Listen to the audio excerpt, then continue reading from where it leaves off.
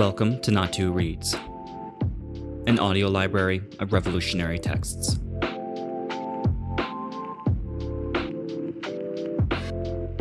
Polemics on Protracted People's War. Proletarians of all countries, unite.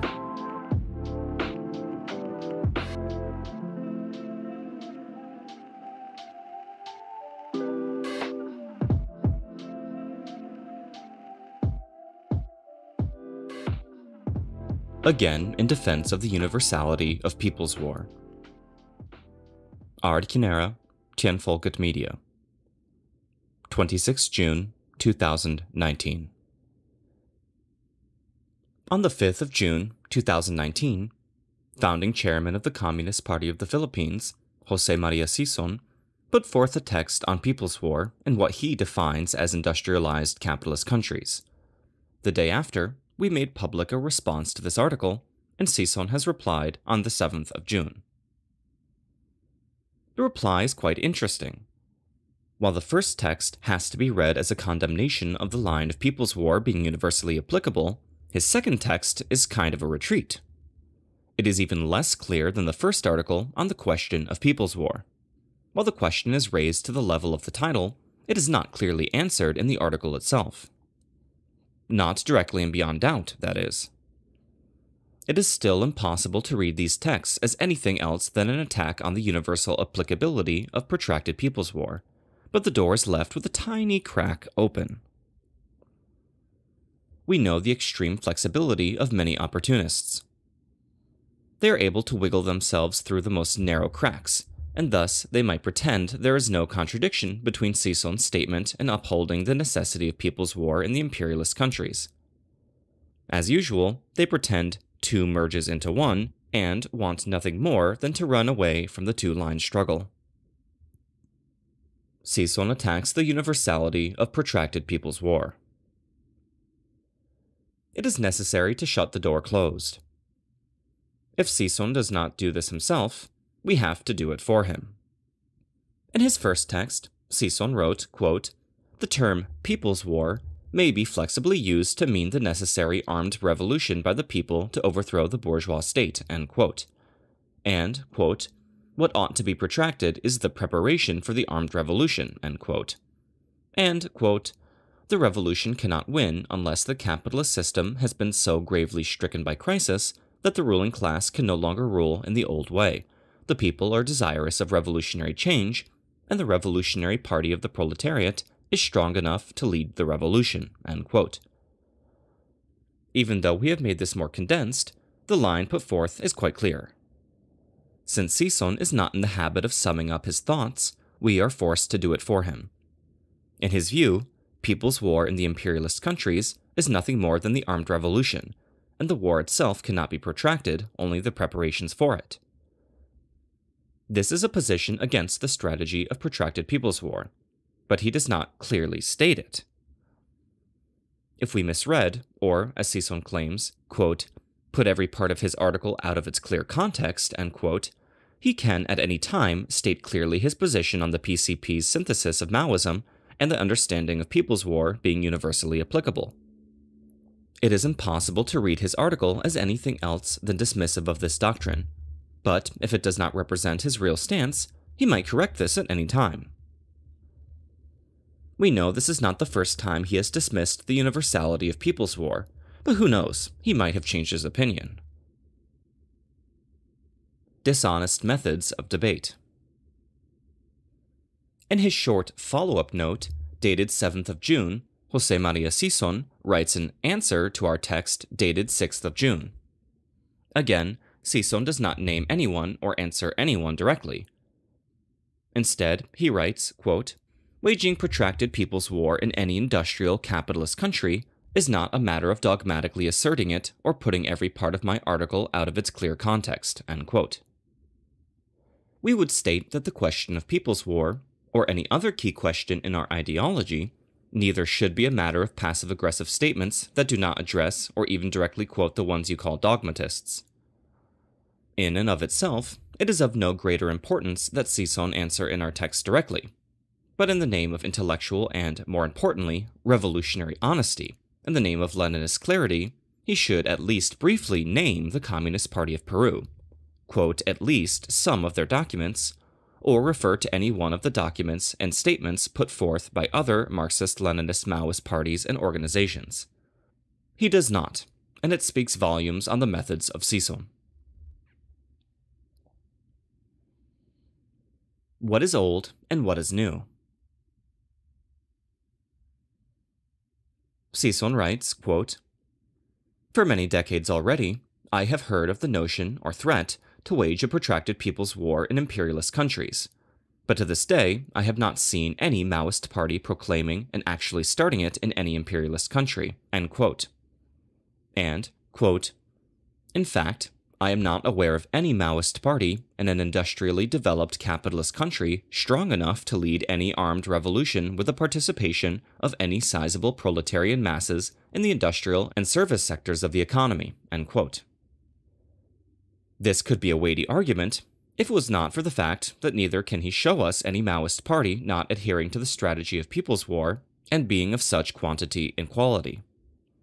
Even if we expand the period to 100 years, there is no example of a communist party leading armed revolution in the imperialist countries and not adhering to people's war strategy.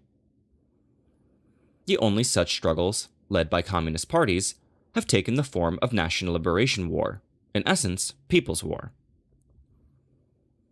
Sison is tired of the talk and notion of waging people's war, since he has heard of it in decades, we dare say, since the Communist Party of Peru established this as a Maoist principle in 1980 as the first only Maoist party in the world, but he seems to be one of those that are never tired of the protracted legal accumulation of forces, in weight and want of the cataclysm of economical, political, and military crisis of capitalism, making relations, quote, ripe for revolution, end quote. The strategy of protracted legal accumulation to the brink of crisis and revolution is an old strategy. It has been, and still is, the totally dominating strategy of the left in Europe. Of all Trotskyite, Hoxhaite, and Brezhnevite deviating parties and organizations in Europe. Even of all, or almost all, that adhere to Mao Zedong thought, and of the seemingly endless flora and variations of so-called revolutionaries. The Maoist principle that upholds protracted people's war, that lifts the asymmetric warfare of the proletariat and all oppressed masses up from the tactical level to the strategic, that establish, in theory, the universality of people's war in each and every country of the world, is only established with the summation and synthesis of Maoism done by Chairman Gonzalo and the Communist Party of Peru. It was only part of doctrine since 1980, and especially since the general political line of the Communist Party of Peru was established in 1988. It is thus quite new. And by then, it was the only one single party in the world adhering to this line. Sison is already tired of this notion, but it is not a baseless speculation to make that for him the synthesis established by the PCP was tiresome from the beginning. We make the assumption, and Sison is free to correct us if the assumption is wrong, that he never viewed the universality of protracted people's war as correct or applicable, even when this was new to him. The years passing is not the most important, but the content. And it seems clear that the one that rejects the new and clings to the old is Sison himself. Sison is painting a picture of people's war strategy being something old in the imperialist countries, but we know it is not so. Upholding this strategy, and making it part of the general line for revolution, is very new in the imperialist countries. The Revolutionary Internationalist Movement, RIM, sanctioned it in its statement of 1993, but not wholeheartedly. The revisionist Avakian never adhered to it in a real way, or with the same understanding as the PCP. It is true that the PCP fought for this line since they first adopted it, but it is falsehood to portray it as something old in the revolutionary movement of the West. The new is born fragile.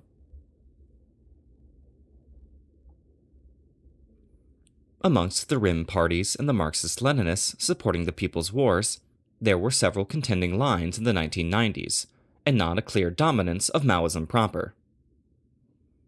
When real Marxist-Leninist-Maoist, principally Maoist, organizations and parties are now emerging in imperialist countries, it is with the characteristics of something new being born. In its youthfulness, it has all the features of the new. It is small, it does not have a long track record, it does not have all the quantitative mass that is the only thing that impresses the opportunist. But it has something much more important. It is developing, it is growing, it has the future ahead of it, while revisionism is old, rotten, and only ripe for the dustbin. When we speak of Maoism and the strategy of people's war in the imperialist countries, we must bear in mind the words of Chairman Gonzalo when he speaks of the new power in the line of construction of the PCP. Quote, "Comrades, it will be born fragile, weak, because it will be new. But its destiny is to develop itself through change, through variation, through fragility, like a tender sapling." End quote. Sison paints his picture of reality upside down, and confuses the tender light of dawn with the shades of dusk. He might have been seated in the first row, listening to the first tuning of instruments, and now he thinks the show is over, before the orchestra has even begun to perform the prelude. On the political preparation of People's War. Sison states, quote, "There is no protracted People's War of any kind going on in any industrial capitalist country. No serious preparations for it are being made. It will take at least some years to prepare and to realize the start of such armed revolution of the people." End quote. We cannot really address the statement of no preparations being made. This might be true, it might not. But Sison's statement clearly shows that if anyone were to make such preparations, they should never tell Sison, since he feels obliged to inform the whole world of any such preparations and the seriousness of them. The other two statements we agree on, at least for the most part. No Maoist Communist Party is leading a protracted people's war in the imperialist countries today, and such people's war would have to be prepared for, quote, "at least some years," end quote. On the content of such preparations of war, the author of this text would refer to the preparations made by the Communist Party of Peru, which, in short form, is presented in the military line of the party. We would again refer to the excellent article from the editorial board of the German magazine Klassenstandpunkt, People's War, the Sole Path to Liberation. We also could refer to some of Lenin's texts, amongst them the article Guerrilla Warfare, where he writes, quote, "In a period of civil war, the ideal party of the proletariat is a fighting party. This is absolutely incontrovertible," end quote. And, quote, "Every military action in any war, to a certain extent, disorganizes the ranks of the fighters. But this does not mean that one must not fight. It means that one must learn to fight. That is all," end quote. This article of Lenin has clear limitations. The ideology of Marxism-Leninism-Maoism has moved on since 1906. But we emphasize on the point of "one must learn to fight," and on the quotation of Mao Zedong, stating that one must learn war by waging war. The Communist Party of Brazil, Red Faction, has written a new article on the militarization of the communist parties, Lenin and the Militarized Communist Party, PCB-FV, and this article has been translated and publicized in Dem Volke dienen. They have also made public other important articles on the topic.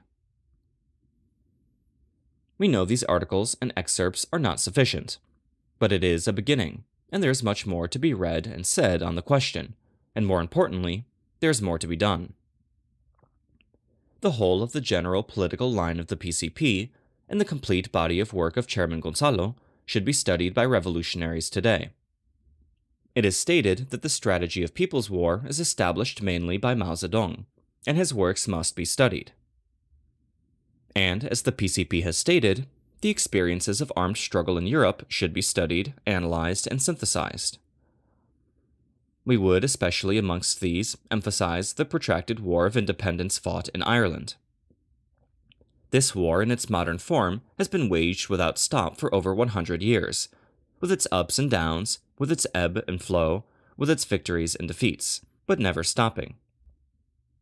The traitors in the Sinn Féin leadership tried once again to liquidate it in the 1990s, but still the war is continuing. And an industrialized, advanced capitalist country, subjugated by one of the most powerful imperialists in the world. We uphold that the universality of People's War was established in the People's War of Peru, and that the question in the imperialist countries is not to establish the doctrine, but to apply it creatively on the specific conditions in the specific countries. The theory cannot make any more significant leaps solely in the realm of theoretical science, but it must do so in the midst of People's War. It is a very common way of debating, a method we have often encountered, to demand every minor question, even the most remote and hypothetical, to be answered before one can act on the information we already have. Have we not met a seemingly endless thread of questions on how every aspect of life will be organized in the future communist society? As if the bourgeoisie had every such question of capitalism sorted out before they led the charge on the Bastille. Sisson has similar demands, and also he distorts the whole problem. It is posed like it is something completely different to wage war in imperialist countries than in the oppressed countries, as if war had no universal laws, and a gun worked in a different way in Europe than in Asia. Of course, one has to put emphasis on the specific conditions of specific countries. There are qualitative differences between a country like England and the country of the Philippines. Sisson might actually also have pointed to some of these, as they are obvious.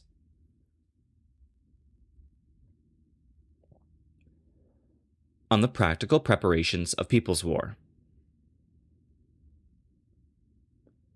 Sisson writes, quote, "A People's War of whatever duration and scale is possible in the industrial capitalist country only after a period of preparations of ideological work, political education and mass work, party and mass organizing, clandestine accumulation of arms, political military training, and Bolshevik-style penetration of the reactionary armed forces. Such preparations or suggestions thereof should not be disdained or begrudged." End quote. We would claim that no one has disdained or begrudged preparations of this character, at least not ourselves.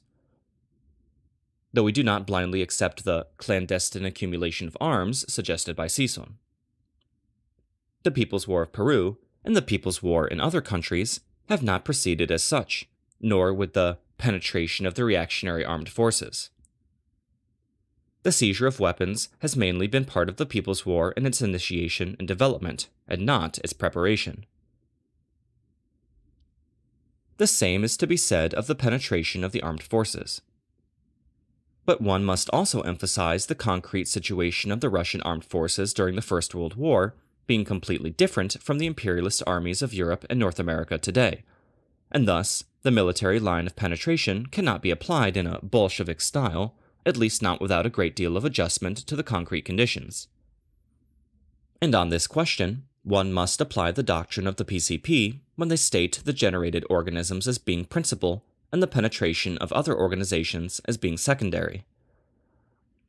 The penetration of the reactionary armed forces is secondary to generating the People's Army under the sole leadership of the militarized Communist Party. The importance of combating confusion and understanding war as politics with bloodshed.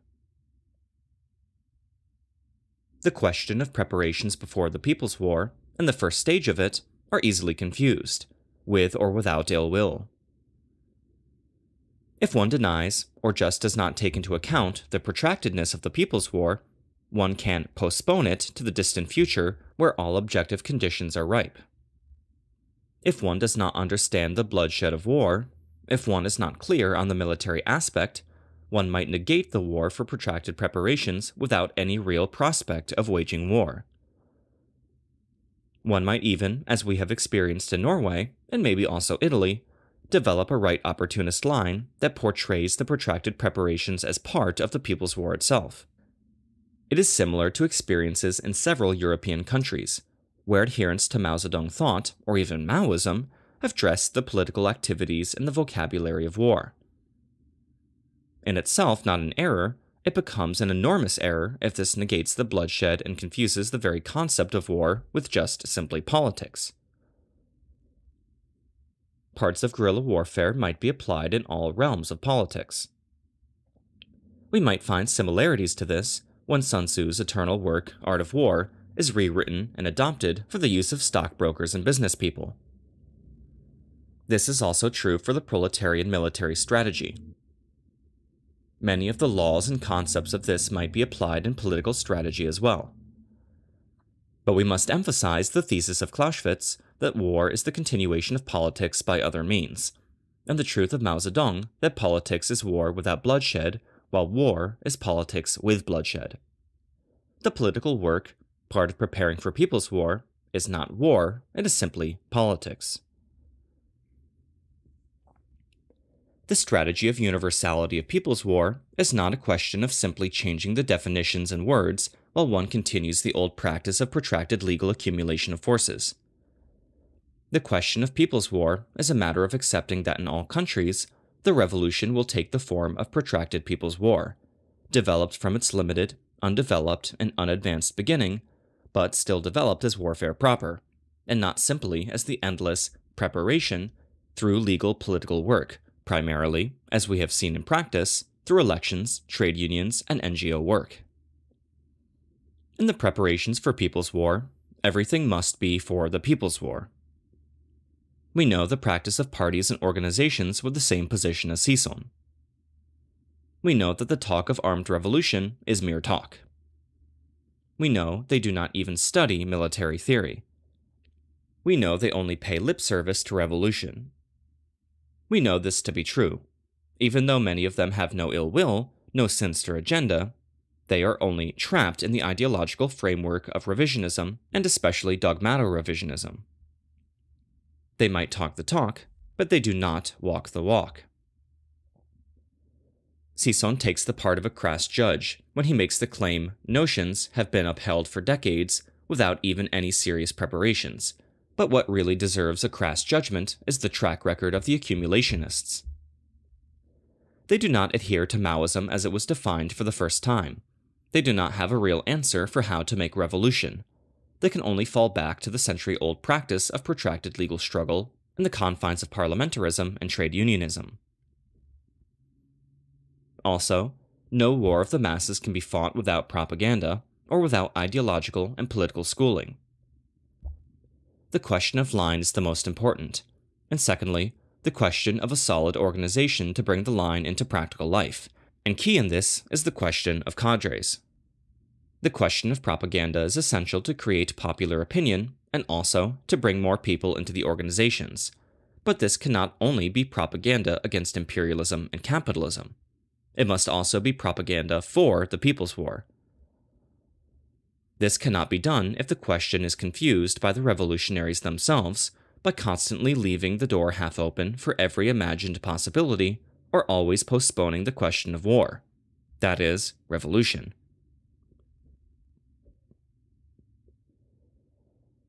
Sison advocates right opportunist stagism counter to the Communist Manifesto.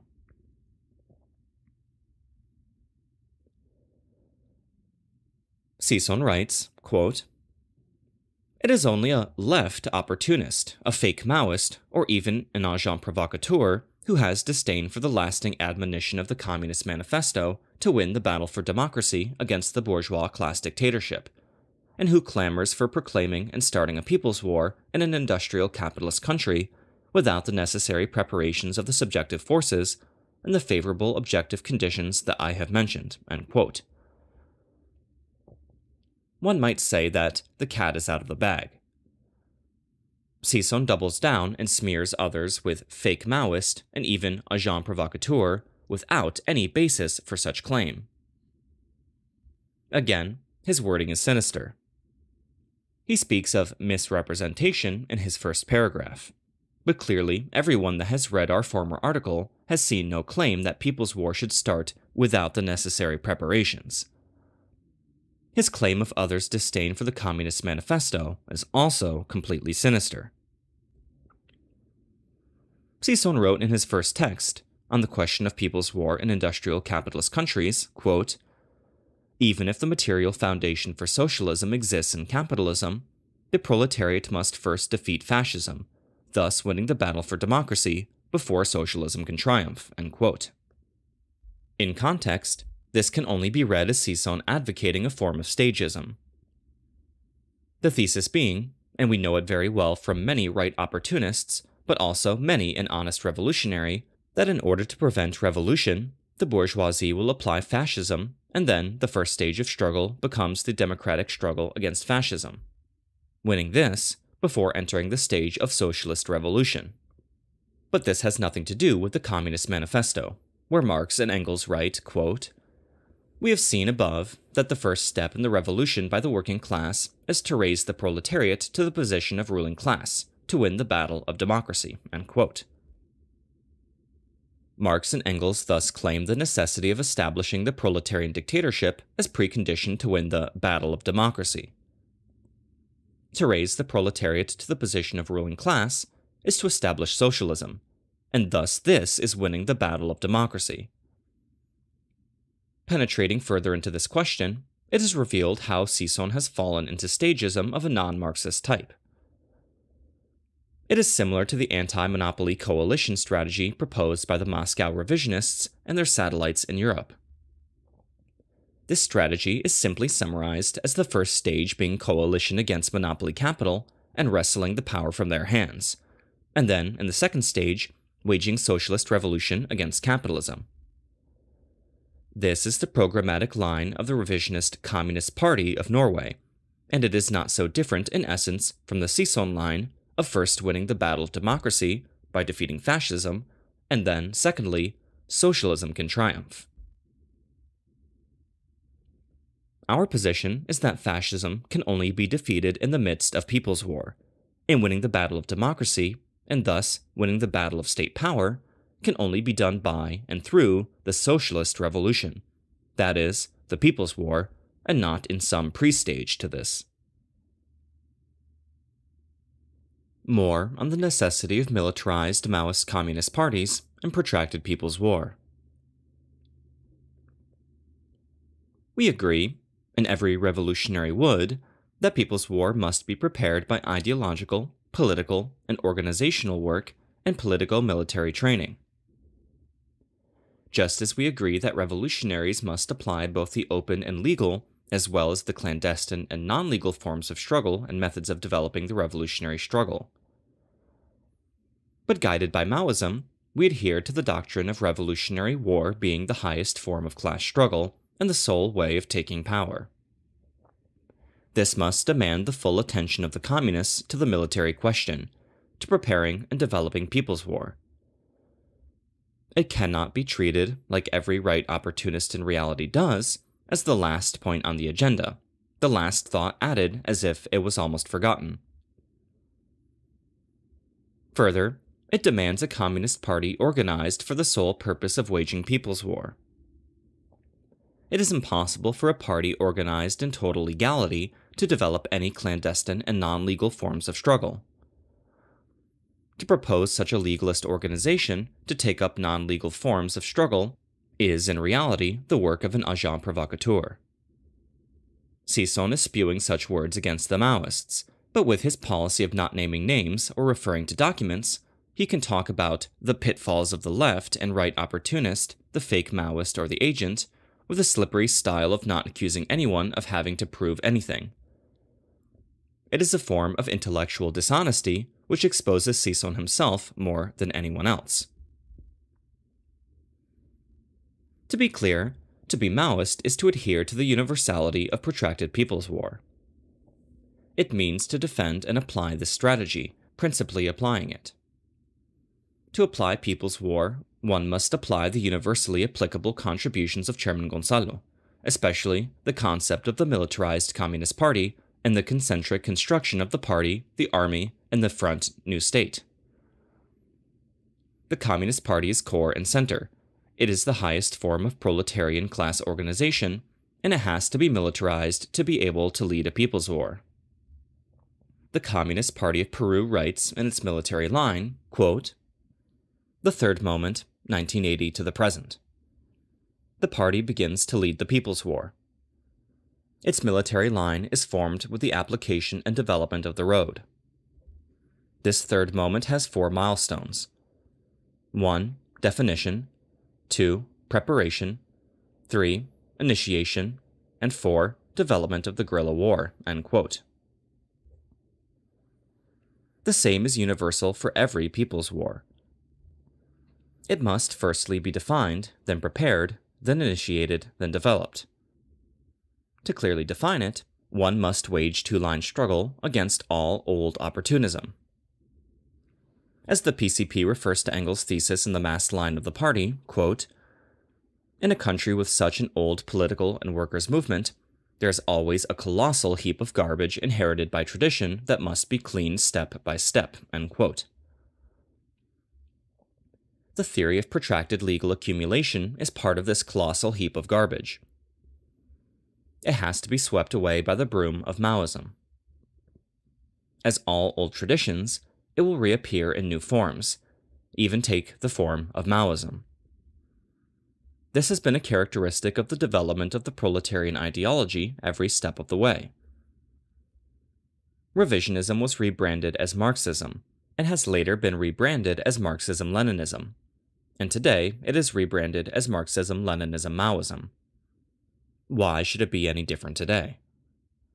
It should not. It could not. It has to be this way. So this is nothing to be afraid or surprised of. We are in favor of active ideological struggle. We fear it not, and we do not fear revisionism. Even when it is attempted to smuggle into the movement, or when comrades blindly introduce it because they have not understood its revisionist content and are mesmerized by its shiny and polished surface. Finally, none amongst the newest and youngest Maoist organizations should be arrogant in this matter, for have we not been struggling with such questions ourselves? The communist attitude is fearless in the two-line struggle, but at the same time humble. Reaching new highs, one must be careful not to, as we say, pull the ladder up after us.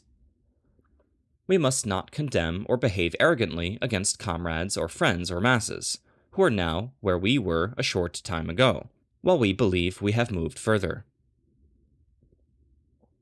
As the Communist Party of Brazil Red Fraction has quoted from Chairman Mao, "Combat liquidationism and unite the ICM under Maoism and the People's War," about the CMPA critique of the Joint Declaration of 1 May 2018, PCB-FV, we must have two hands when we deal with these questions.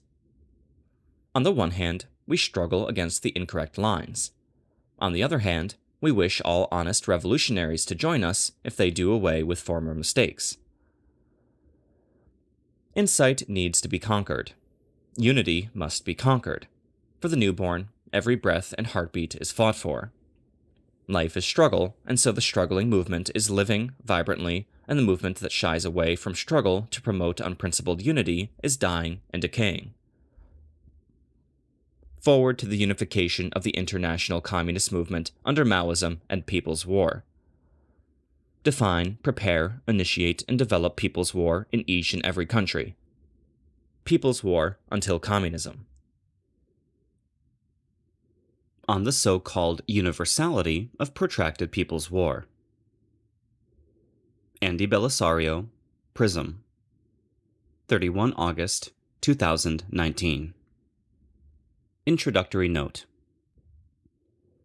Two articles by a certain Ard Kinera defend and apply the universality of protracted People's War, and, again in defense of the universality of People's War, have been posted respectively on 6 June 2019 and 26 June 2019 in response to José María Sison's two articles on the same subject.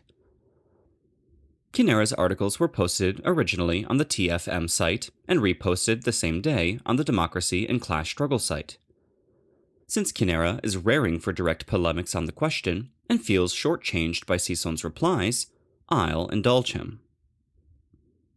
Before I comment on his articles, let me pose the question as directly as possible. Is Mao's strategy or theory of protracted people's war one that has universal validity in the present era and particular applicability in capitalist countries? Kinera will most probably answer a definitive yes, while I say no generally, with certain qualifications and clarifications that will be presented further below. I will also show that Kinera is wrong not only on this question, but on a number of related questions, particularly raised in his polemics with Sison.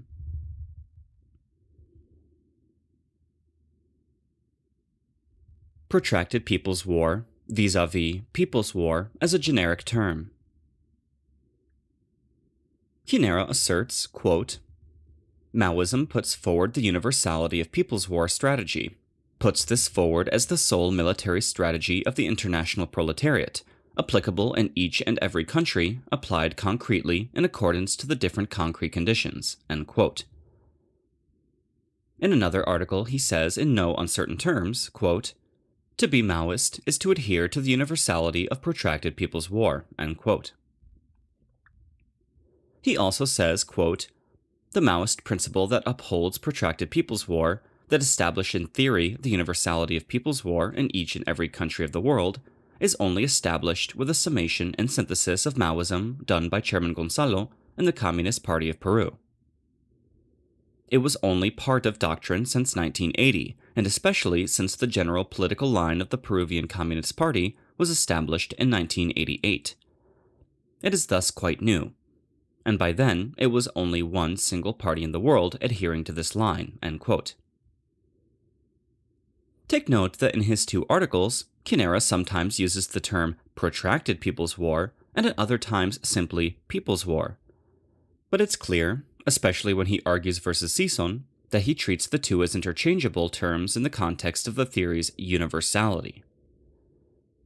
This is a crucial weakness in Kinera's arguments, since the protracted character of the people's wars that liberated China and Vietnam has a precise socio-economic context and political military meaning for agrarian or semi-feudal countries that are oppressed by imperialism as colonies or semi-colonies.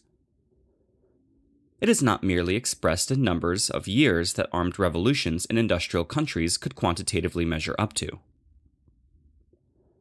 Kinera also implies that the application of this universal theory of people's war in different countries is a matter of simply, quote, being flexible in tactics, end quote.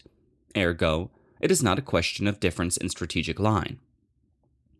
This is another flaw, because it implies that CPs need only to concern themselves with tactics and no longer need to define their own strategies based on the particularity of their own countries, because, after all, their dear Gonzalo has already defined the Maoist sole military strategy of PPW for them.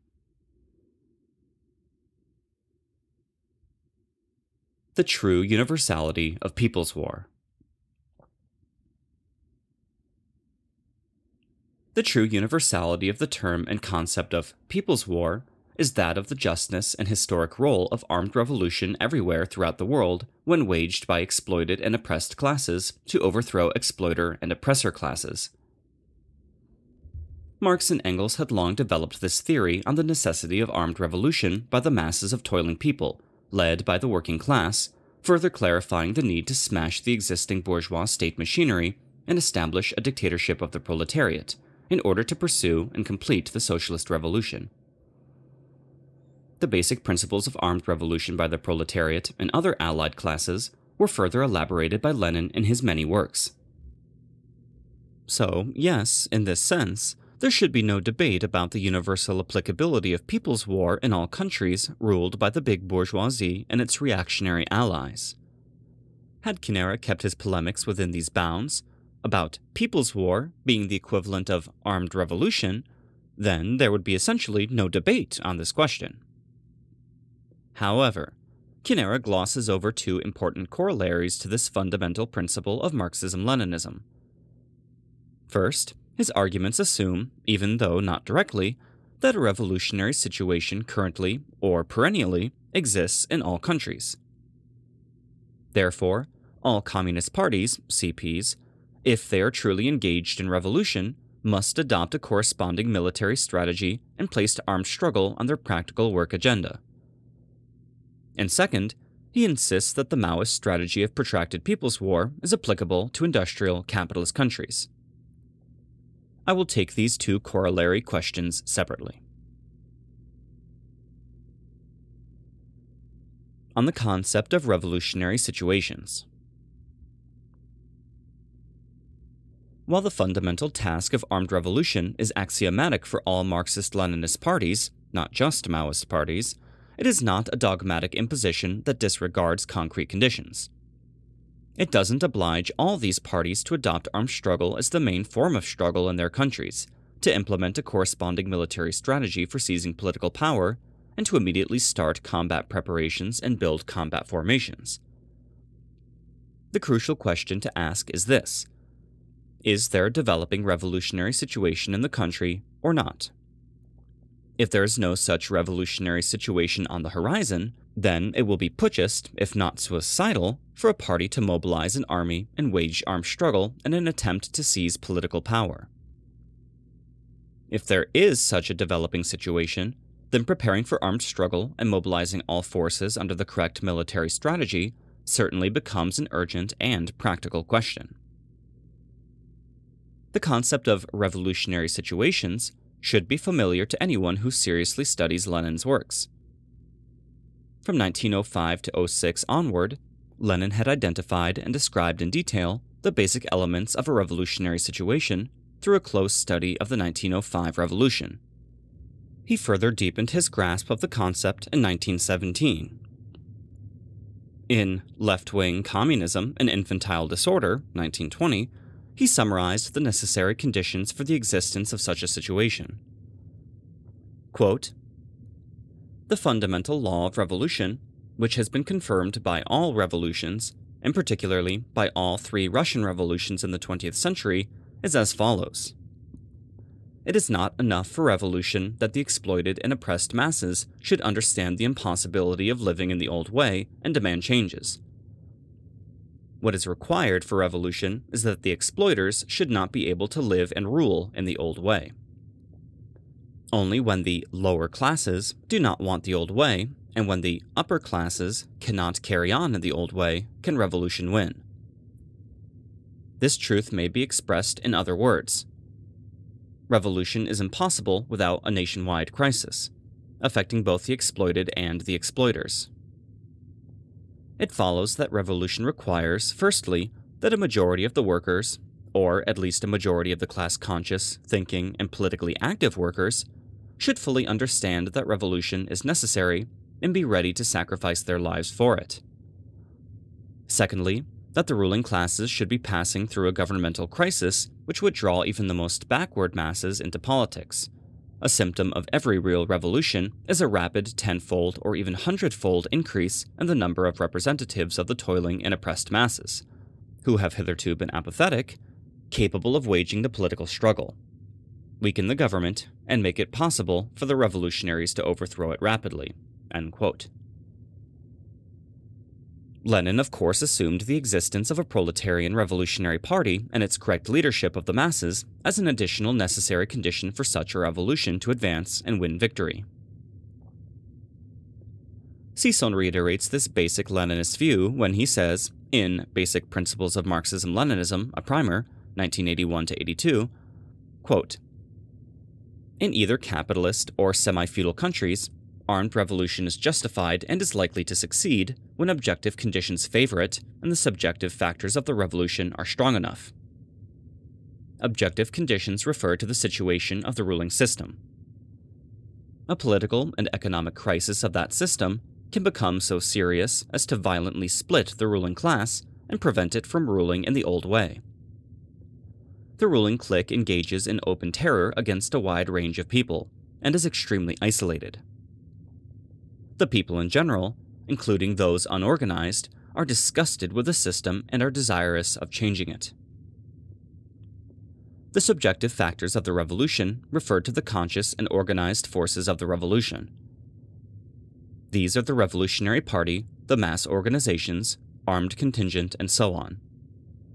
To gauge their strength fully, one has to consider their ideological, political, and organized status and capabilities. The objective conditions are primary over the subjective factors. The former arise ahead of the latter and serve as the basis for the development of the revolutionary forces.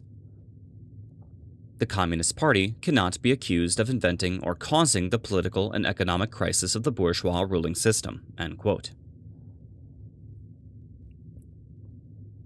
In short, an armed revolution can only be justified and possible when objective conditions favor it. Serious political and economic crisis and violent splits among the ruling class, who can no longer rule in the old way, while the broad masses are disgusted with the system and no longer want to live in the old way. But the proletarian party must do its work well to develop the revolutionary forces, by undertaking serious and long-term preparations even before the revolutionary situation sets in. The problem with Kinera is that he disregards the matter of objective conditions in specific countries, the level of crisis, the political behavior of the ruling classes, the range of responses by various political forces, the level of consciousness and readiness for struggle of the masses, and thus a realistic evaluation of whether a revolutionary situation really exists or is at least a developing trend.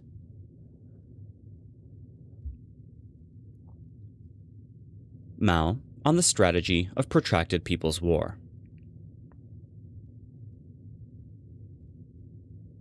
From 1917 all the way through the 1940s, Lenin and Stalin, through their writings and through the Comintern, had consistently educated the CPs and revolutionaries of their time about formulating and implementing the correct strategy and tactics appropriate to the class structure, history, balance of forces, and concrete conditions of their corresponding countries. Lenin, Stalin, and the Comintern warned the other CPs, particularly in the 1920s and 1930s, of the danger of left-wing infantilism, brash insurrectionism, and military adventurism, especially since the victories of the Bolshevik Party and the young Soviet state inspired these other CPs to emulate and replicate, sometimes dogmatically, the Russian model, often to reject the painstaking and seemingly non-revolutionary work within bourgeois parliament, reactionary trade unions, and the like.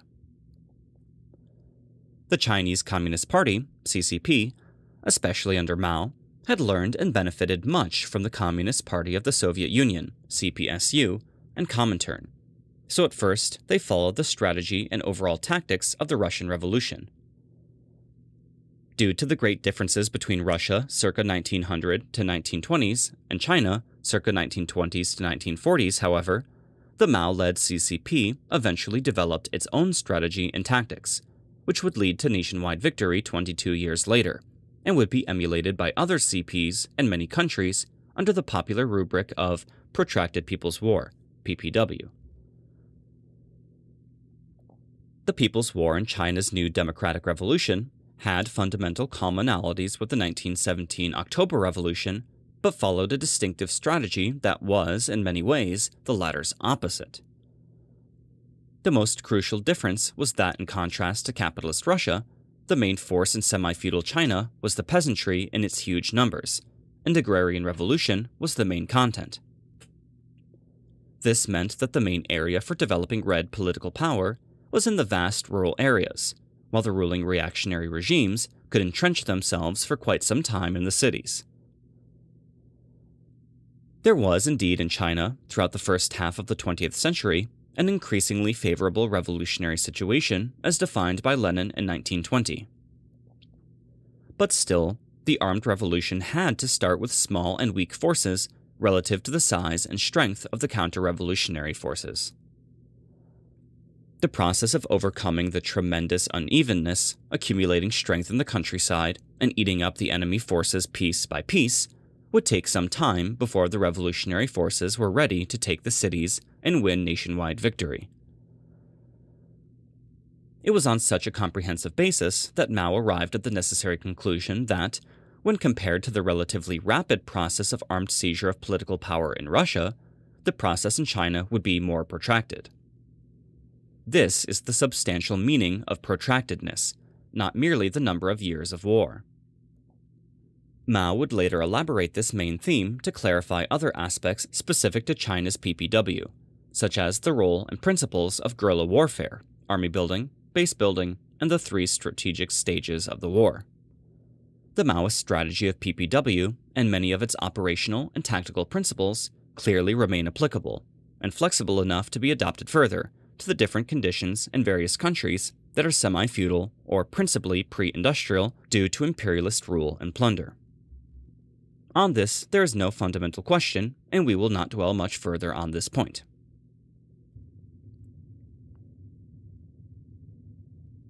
On armed struggle in capitalist countries.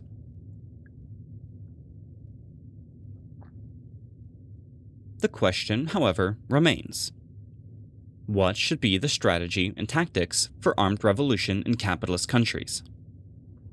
Will the Maoist strategy of PPW also apply? Sison rightfully says a different non-PPW strategy would apply. But Kinera insists that Maoist PPW strategy applies, even as he sometimes drops the term protracted. Quote, Maoists define revolution just simply as people's war, universally applicable also in the imperialist and mainly urbanized countries, end quote. Since Kinera and his idol Gonzalo invoke Maoism as their framework, let us then go back to what Mao actually said on the matter. We quote from Mao's Problems of War and Strategy, written in 1938, as a well-known pillar of his military writings and major source of PPW theory. Quote, the seizure of power by the armed force, the settlement of the issue by war, is the central task and the highest form of revolution. This Marxist-Leninist principle of revolution holds good universally, for China and for all other countries. But while the principle remains the same, its application by the party of the proletariat finds expression in varying ways according to the varying conditions. Internally, capitalist countries practice bourgeois democracy, not feudalism, when they are not fascist or not at war. In their external relations, they are not oppressed by, but themselves oppress, other nations. Because of these characteristics, it is the task of the party of the proletariat in the capitalist countries to educate the workers and build up strength through a long period of legal struggle, and thus prepare for the final overthrow of capitalism.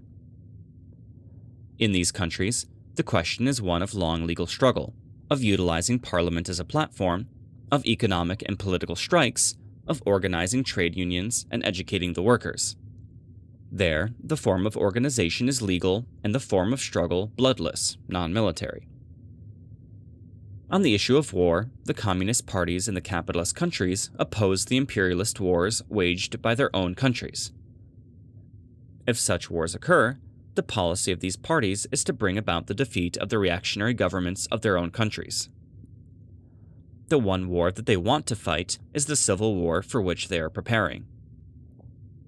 But this insurrection and war should not be launched until the bourgeoisie becomes really helpless, until the majority of the proletariat are determined to rise in arms and fight, and until the rural masses are giving willing help to the proletariat.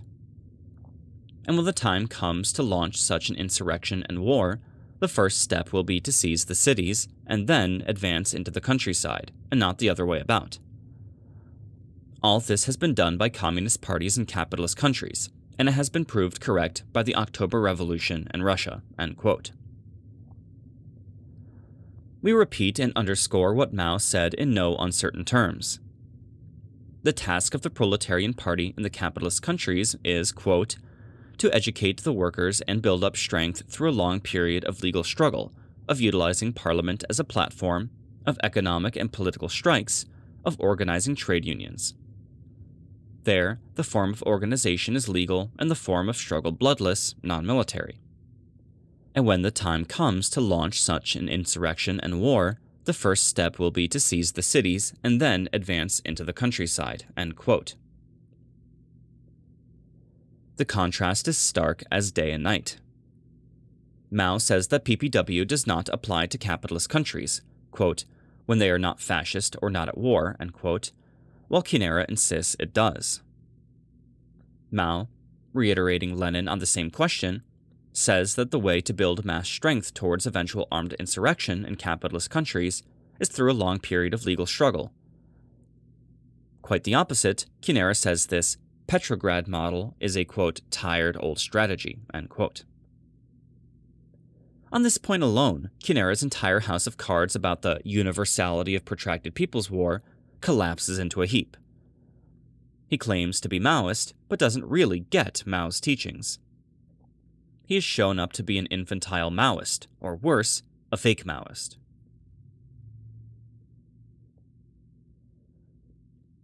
The specific characteristics of people's war in capitalist countries.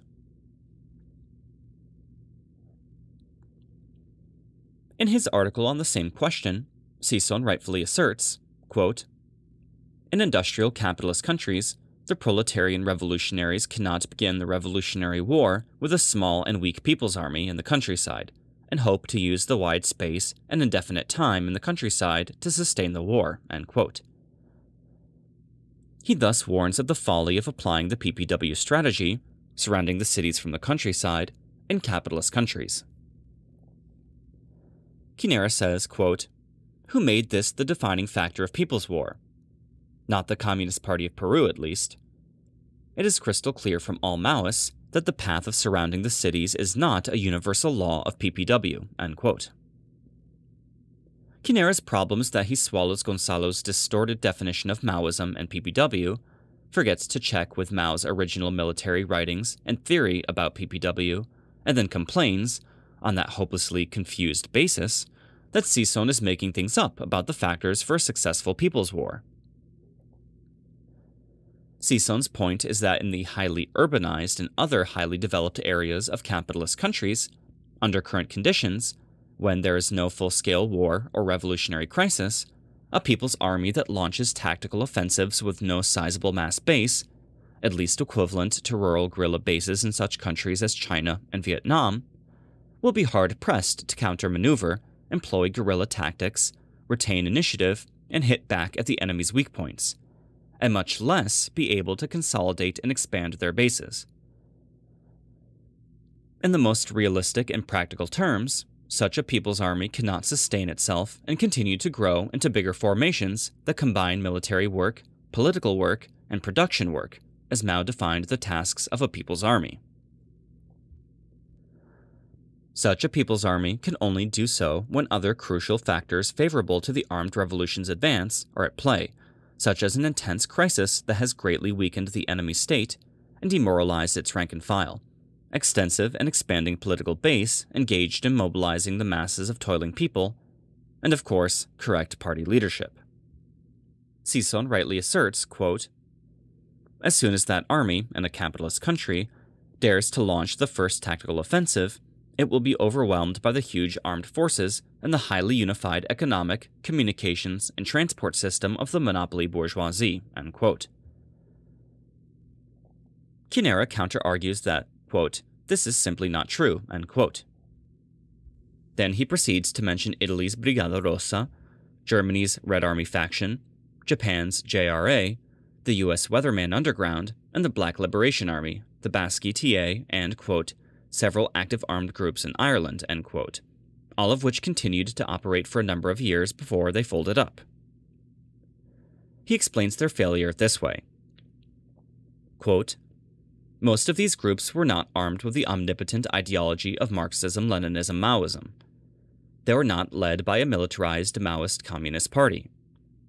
In most cases, the groups capitulated due to a loss of morale or lack of ideology and political leadership.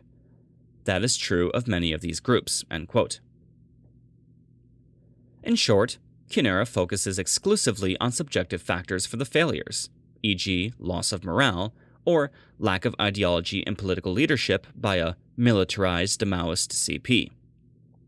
He avoids giving weight to the objective factors, which were stressed by Lenin and Mao.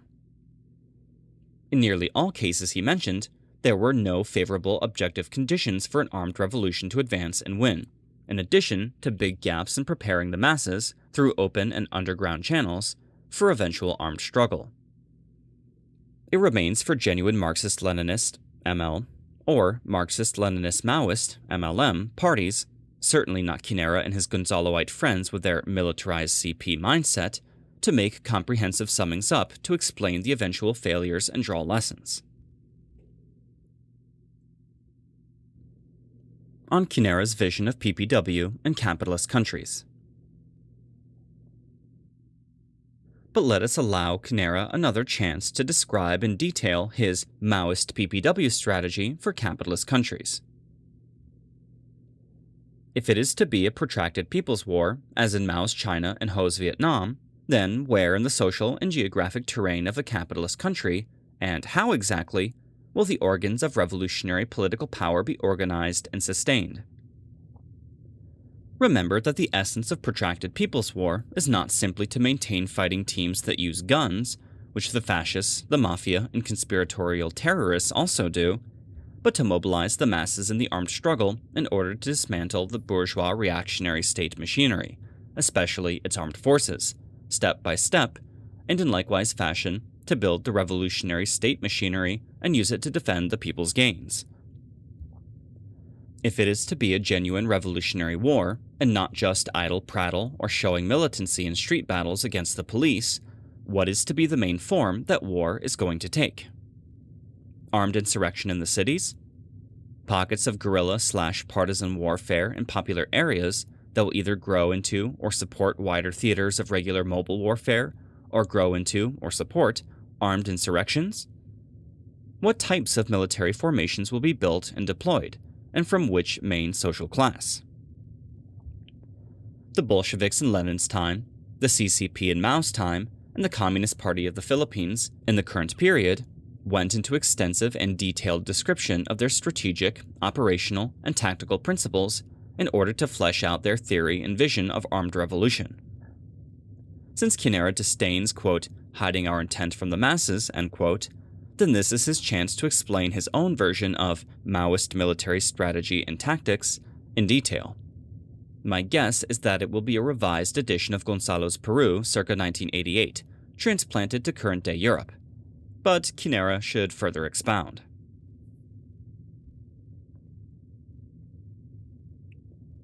On the military theory of the international proletariat.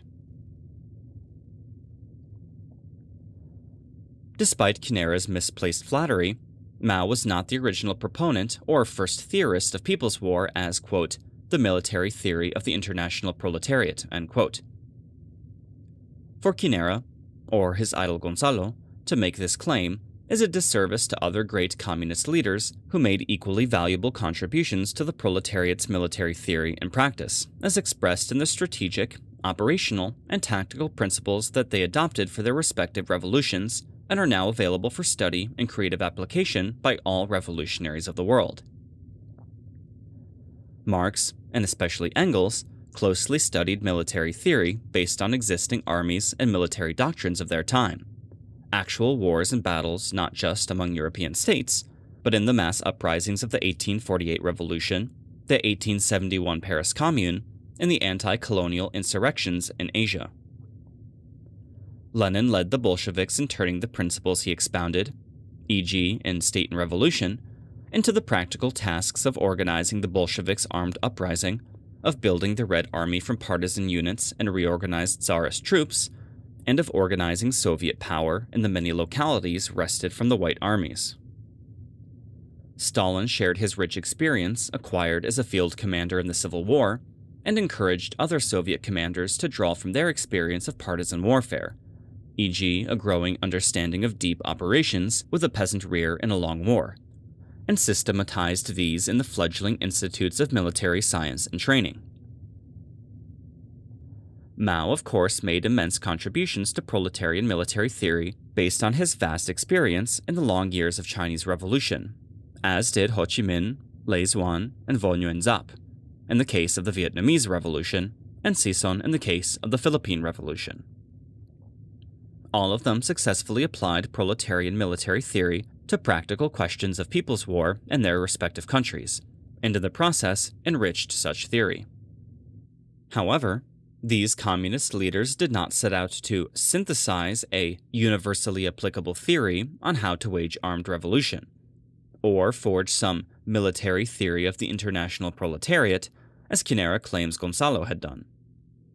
In fact, these great leaders repeatedly emphasized concrete analysis of concrete conditions, and carefully applied theory to grapple with the specific characteristics of their own countries and solve concrete problems of their own revolutions. In one line of argumentation, Kinera even cites Thomas Marks, a U.S. counterinsurgency expert, to show that a bourgeois reactionary expert agrees with his distortions about the content and value of Maoist military strategy. Both Kinera and Marx blowed up notions of asymmetric warfare into some sort of universal Maoist principle.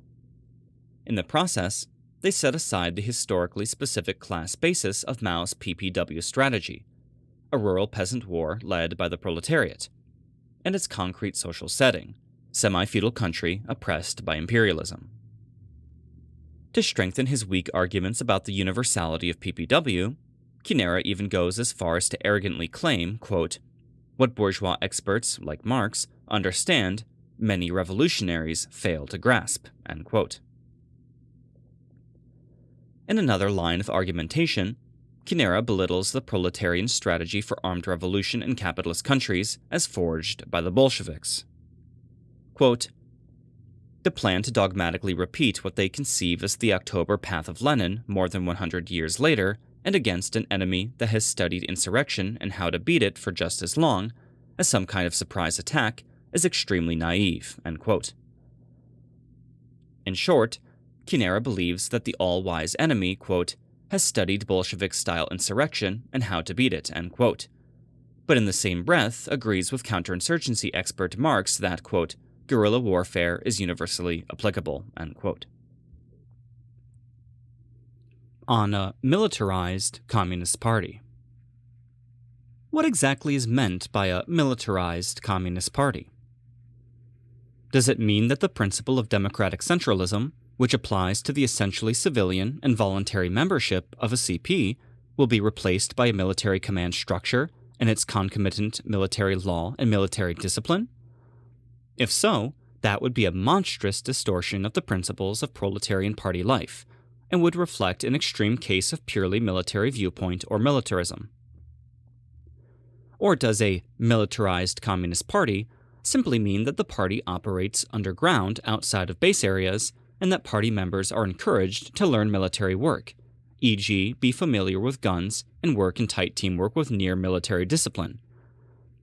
But CPs that lead armed struggles are already expected to adopt such methods, yet have no need to enshrine it as a principle on the same level as the name Communist Party or Bolshevized Party and the practice of democratic centralism.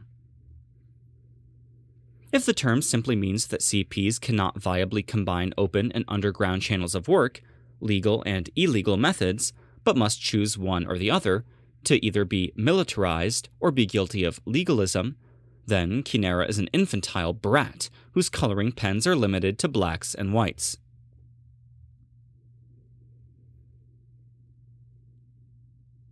On protracted preparations for armed revolution in capitalist countries. Sison rightfully says, quote, "The term People's War may be flexibly used to mean the necessary armed revolution by the people to overthrow the bourgeois state in an industrial capitalist country. But definitely, what ought to be protracted is the preparation for the armed revolution with the overwhelming participation of the people," end quote. He explains, in his various writings, about the need for a strategy for accumulating strength through the legal mass movement combined with underground methods when objective conditions for armed struggle do not exist. In fact, it was by such Bolshevik strategy that Lenin greatly contributed to that powered the two 1917 Russian revolutions to victory, and which he brilliantly expounded at the tactical level in his work Left-Wing Communism, as applicable to many other capitalist countries during the Comintern period prior to World War II. Kinera accuses those proletarian revolutionaries in capitalist countries who are patiently accumulating strength in the Leninist way, which he labels Western accumulationists, including Sison, as, quote, "opposed to People's War, but posing as revolutionary," end quote, as practicing reformism and legalism. He rejects, quote, "the line of accumulation of forces through protracted legal struggle," end quote, as just passively waiting for the necessary objective conditions to arrive. He rants, quote, "No wonder we have waited for a long time, and by this method one could go on forever, were it not for the fact that imperialism is doomed. These people want to do revolution by doing everything but revolution." End quote. He complains, quote, "Protracted, very protracted preparation by all legal means, and sometime in the future, an armed revolution. It must be said again and again that this has never happened. Not in 100 years has this happened, even though hundreds and thousands of groups and parties adhered to this strategy. And the practice of these groups and tendencies has always been more or less identical to the practice of the openly reformist forces." End quote. In short, Kinera disdains the work in reactionary trade unions and bourgeois parliaments that Lenin, in left-wing communism and other works, had so patiently explained as an important part of revolutionary tasks during a non-revolutionary period. Kinera disdains the very essence of mass line and painstaking mass work that Mao had so consistently reminded communists to practice. He disdains the patient work of accumulating strength because he is too short-sighted to see its connection and eventual result in People's War. He wants People's War on the agenda, but is too impatient to build the strength needed to wage one in the future. He wants to see People's War now. And yet, when Sison asks Kinera to show what the so-called Maoist champions of PPW in capitalist countries have achieved so far, the latter could only shrug off the challenge with the cavalier remark, quote, "We cannot really address the statement of no preparations being made. This might be true, it might not. If anyone were to make such preparations, they should never tell Sison, since he feels obliged to inform the whole world of any such preparations and the seriousness of them." End quote. So much for, quote, "not hiding our intent as communists," end quote, which he is so fond of invoking. Sison's remark about not seeing, quote, "any Maoist party proclaiming and actually starting," end quote, PPW in imperialist countries was obviously to show that truly serious Maoist formations in these countries see such course of immediate action as not viable for now. Kinera's response to this is dishonest and disingenuous. He basically challenges Sison to publicly reveal, quote, "any Maoist party not adhering to the strategy of People's War and being of such quantity and quality," end quote. Note that he dropped the word protracted. This is a cunning trap. Kinera rejects the so-called strategy of protracted legal accumulation to the brink of crisis and revolution in capitalist countries as an old strategy, and chides Sison of being, quote, "never tired of the protracted legal accumulation of forces, in wait and want of the cataclysm," end quote, of crisis. But he doesn't produce any arguments that show why such strategy is incorrect. He simply condemns it as, quote, "the totally dominating strategy," end quote, of practically all left forces in Europe, including those that, quote, "adhere to Mao Zedong thought," end quote, but not Gonzaloites. This shows that Kinera is a hopeless infantile sectarian who cannot even derive good points of tactical unity with other revolutionaries and progressives who do not kowtow to Gonzalo thought. Conflating the 1905 and 1917 Russian revolutions into 15 years of armed activity. Kinera tries to prove the applicability of PPW in capitalist countries by conflating the three Russian revolutions into one. Quote, "The armed struggle of Russia in 1917 cannot be mentioned without also bringing forward the failed revolution of 1905.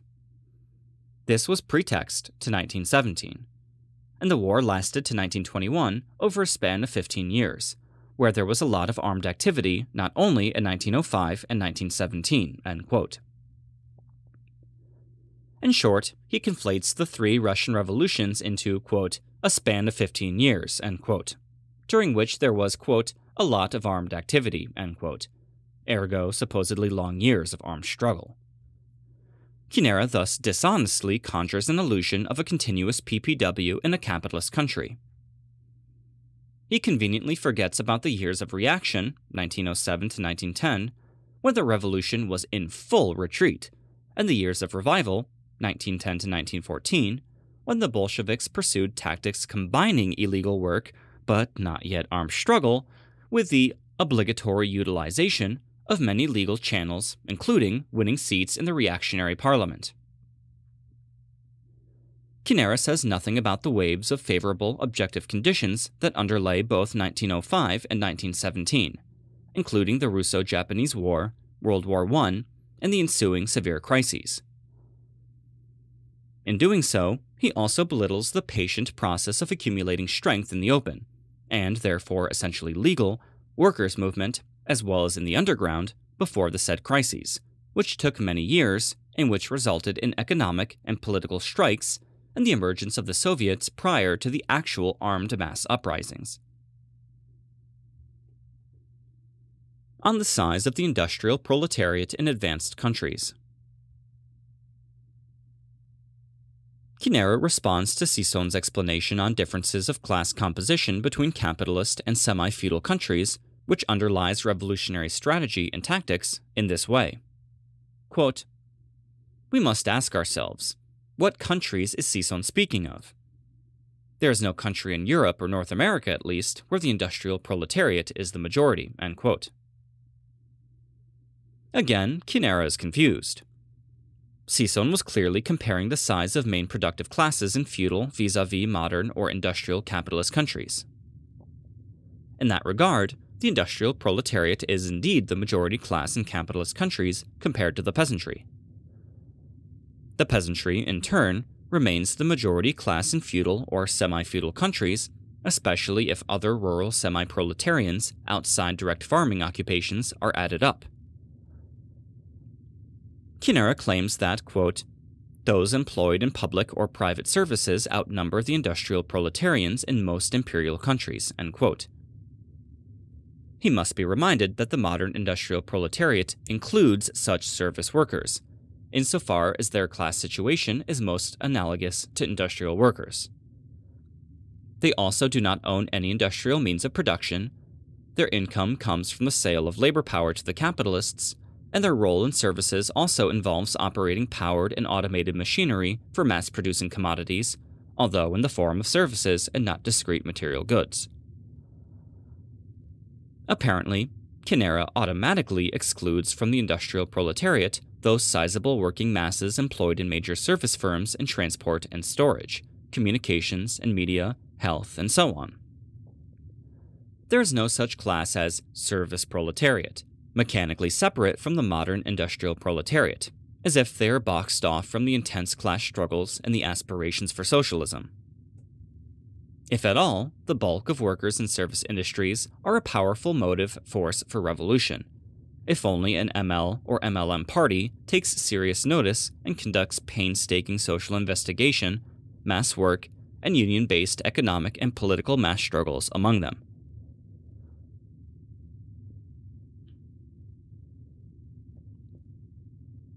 On winning the battle for democracy.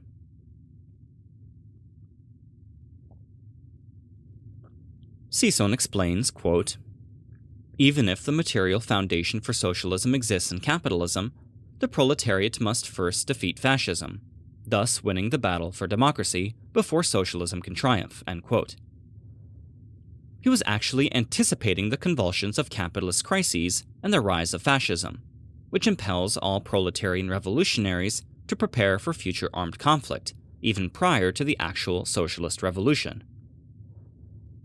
This was, in fact, the scenario that led the communist-led forces waging extensive partisan warfare in Europe during World War II and even earlier during the Spanish Civil War. Incongruously, however, Kinera goes ballistic and immediately screams about errors of revisionism and peaceful transition from capitalism to socialism. It was Marx and Engels in the Communist Manifesto, 1948, who first expressed the proletariat's first revolutionary task in this manner. Quote, "We have seen above that the first step in the revolution by the working class is to raise the proletariat to the position of ruling class to win the battle of democracy. The proletariat will use its political supremacy to wrest, by degree, all capital from the bourgeoisie, to centralize all instruments of production in the hands of the state, i.e. of the proletariat organized as the ruling class, and to increase the total productive forces as rapidly as possible." End quote. This concept, quote, winning the battle for democracy, end quote, must be seen in multiple but related contexts. First, in the context of 19th century Europe, the proletarian movement had to fight for bourgeois democracy as part of its first attempts to gain and exercise political power, as was shown during the 1848 revolutions. Later, and especially after the 1871 Paris Commune, Marx and Engels concluded that, quote, the working class cannot simply lay hold of the ready-made state machinery and wield it for its own purposes, end quote, but had to smash the existing state machinery. Still, they continued to uphold the democratic republic as the best form for the proletarian dictatorship that would implement socialist democracy as 1,000 times more democratic than bourgeois democracy. At the same time, in many countries with substantial vestiges of feudalism and autocracy, they saw the need for the proletariat to lead and complete the bourgeois democratic revolution as a prelude to the proletarian socialist revolution.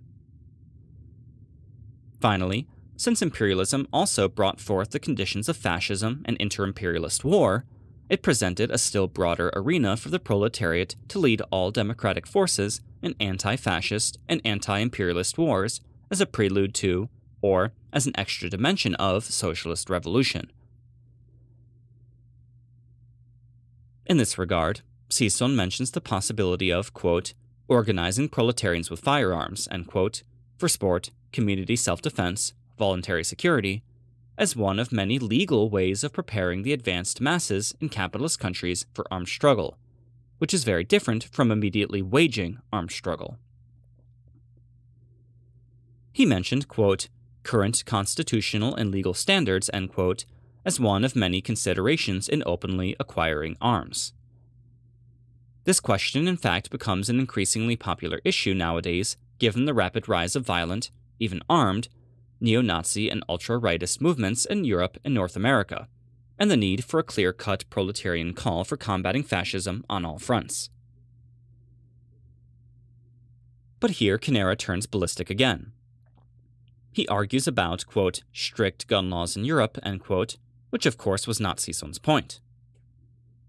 He also wrongly associates Sisson's ideas with the creation of Russian workers' militia, which emerged in the extremely revolutionary situation of 1917, and certainly was not just Trotsky's idea, but incorporated into the Bolshevik program.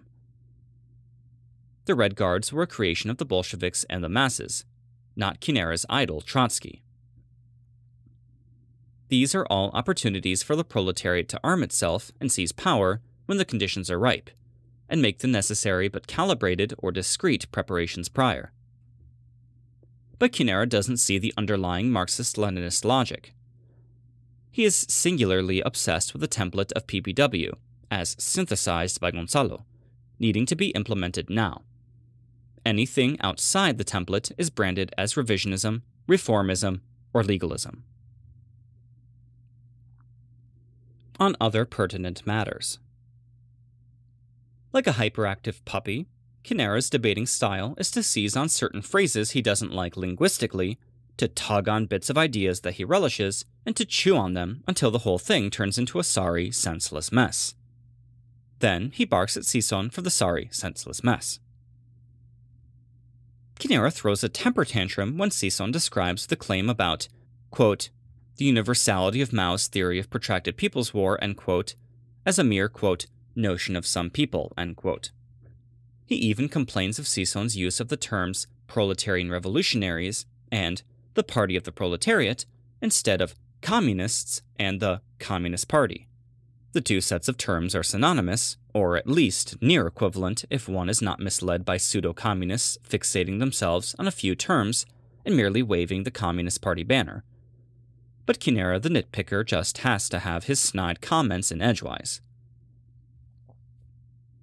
Kinera repeatedly accuses Sisson of being opportunist, of wiggling through the narrowest of cracks, of running from the two-line struggle, and of using dishonest methods of debate, just because his infantile mind doesn't get Sisson's main points, as well as nuanced handling of the issues at hand.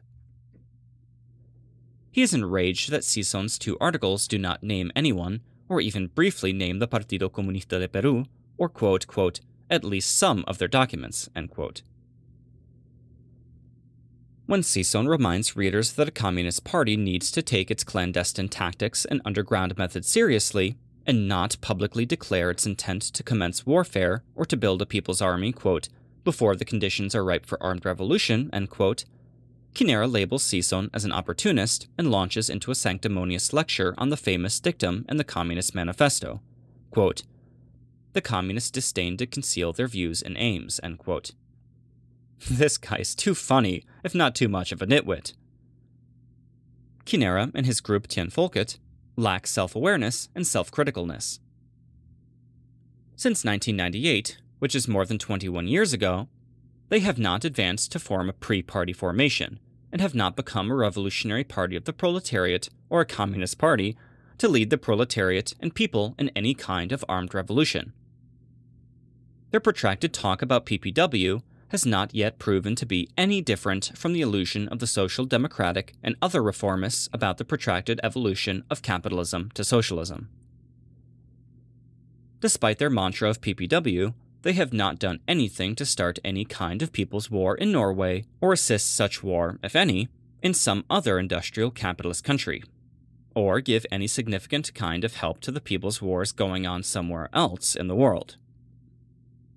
They still need to grow from their small group status and infantile mentality by doing serious mass work among the Norwegian workers and engaging in truly MLM party building to be able to contribute more significantly to the resurgence of the world proletarian revolution against imperialism, revisionism, and all reaction.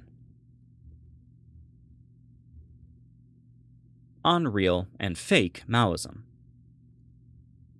But enough of Kinera's capers. Let us end with a most serious question of principle. Kinera idolizes Gonzalo to high heavens for his role in synthesizing Maoism. Quote, Maoism was comprehended only through the People's War in Peru, and that the PCP was the only Maoist party in the world in 1982, end quote. Quote, the content of Maoism was not clearly stated before 1982, and then only by the PCP, end quote. Quote, it is well known that when Maoism was synthesized for the very first time, it was done by Chairman Gonzalo and the Communist Party of Peru. This was finalized by the party in 1982 in the midst of People's War, end quote. These incredibly arrogant claims by Kinera, following his idol Gonzalo, is a brazen insult to Mao, who after his death apparently needed another thinker to, quote, synthesize for the very first time, end quote, his well-known teachings, and to pin on it the shiny new name Maoism.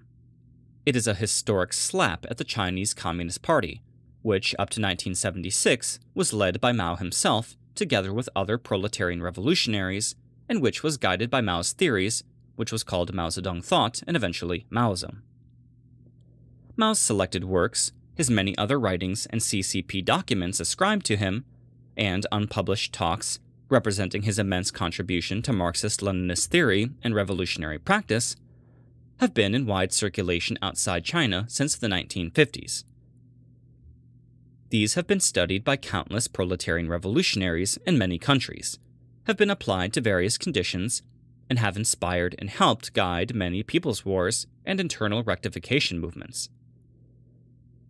Mao's works, and the theories of Maoism that run through them, remain publicly available for every serious revolutionary activist to study and grasp.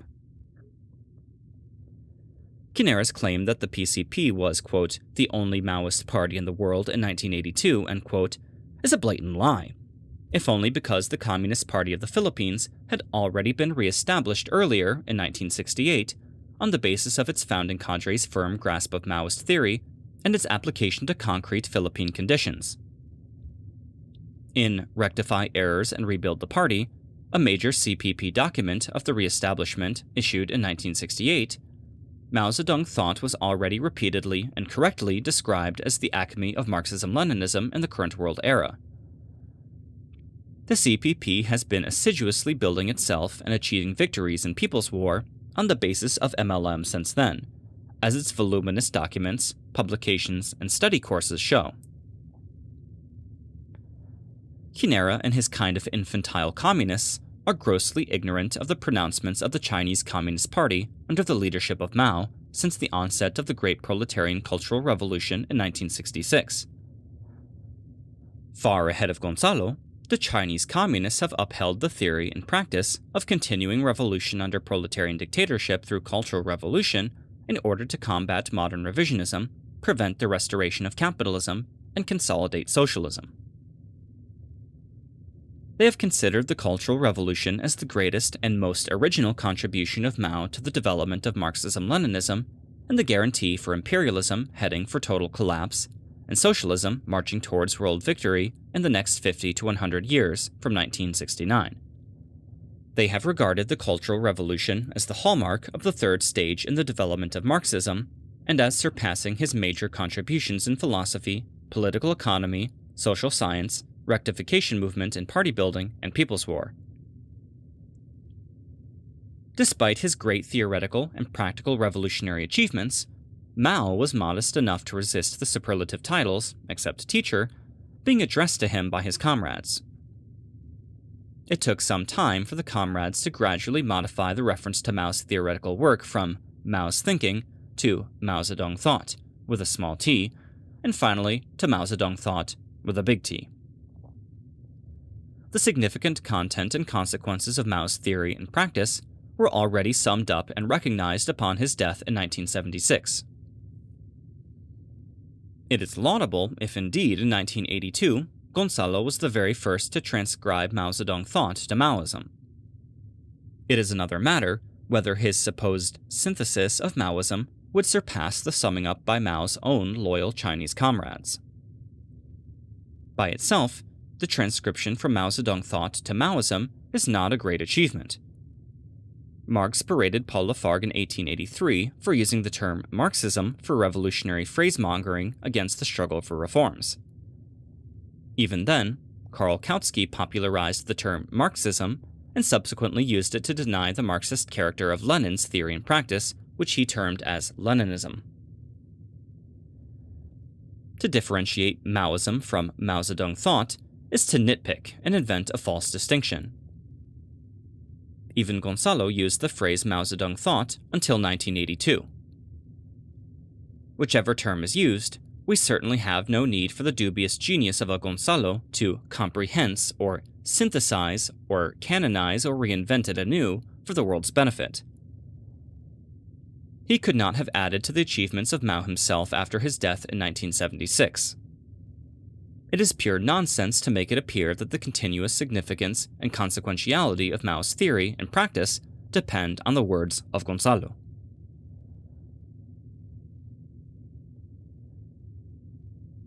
On Gonzalo's revolutionary and opportunist record. The infantile or pseudo-Maoists characteristically use such expressions as Maoism and Gonzalo thought to browbeat other people or trample on others as revisionists and opportunists without the concrete analysis of concrete circumstances and issues. As dogmatists and sectarians of the worst kind, they use such expressions as, quote, Gonzalo is the greatest after Mao, end quote, sounding like evangelists who proclaim Jesus is the Lord. Mistaking struggle mania for revolutionary struggle, they are quick to throw invectives and do not really engage in a serious substantive debate. Gonzalo thought, as painted by Kinera, is not ideology, but ideology. Kinera and his fellow dogmatists and sectarians are incapable of recognizing the egotism, immodesty, and arrogance of certain leaders who wish to proclaim their universal greatness even before winning the revolution in their own country, and who actually brand their own theories and practices with their own names, like Gonzalo thought, Prachanda path, and Avakian synthesis, to proclaim himself the great leader of the new wave after MLM. Let us focus on the idol of Kinera. Gonzalo may be praised for founding the PCP, Sendero Luminoso, in 1969 under the guidance of Mariátegui and Mao Zedong thought. But despite his belief that People's War can be started at the drop of a hat, Kinera does not take Gonzalo to task for being a sluggard, starting the People's War only in 1980, 11 years after the PCP-SL founding, so different from the CP of the Philippines being founded on December 26, 1968, and starting the People's War on March 29, 1969, 3 months after the CPP founding.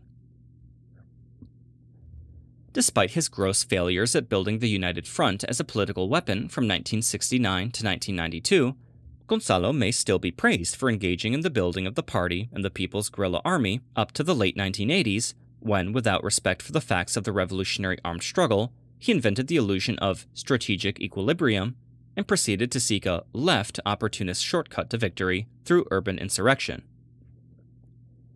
Inasmuch as he abhors stages, Kinera can praise Gonzalo for disregarding the probable stages in the development of protracted People's War as previously defined by Mao. But Gonzalo is a gross violator of Mao's teachings on protracted People's War. After his capture in 1992, Gonzalo was quick to capitulate to the Fujimori regime and become a right opportunist by offering peace negotiations and peace agreement with the regime, causing costly splits among the members and supporters of the PCP-SL. Since then, the infantile Maoists have made a blanket denial of Gonzalo's capitulation and right opportunism, despite subsequent manifestations of the truth since 1993, such as his public TV appearance, confirmation by his wife, and testimonies of his lawyer who visited him weekly. On this basis, RIM started to become critical of Gonzalo's behavior. Notwithstanding his flip-flop from left opportunism to right opportunism, which has caused the People's War to decline and nearly total defeat in Peru, Gonzalo deserves compassion for having been imprisoned for more than 27 years, and for having suffered so many violations of human rights. The campaign to seek amnesty and release from prison deserves support and international solidarity, provided he does not call on the Peruvian revolutionaries to surrender and stop the People's War, even under the revisionist pretense that the People's War can be resumed after his genius or great thought becomes available in the battlefield.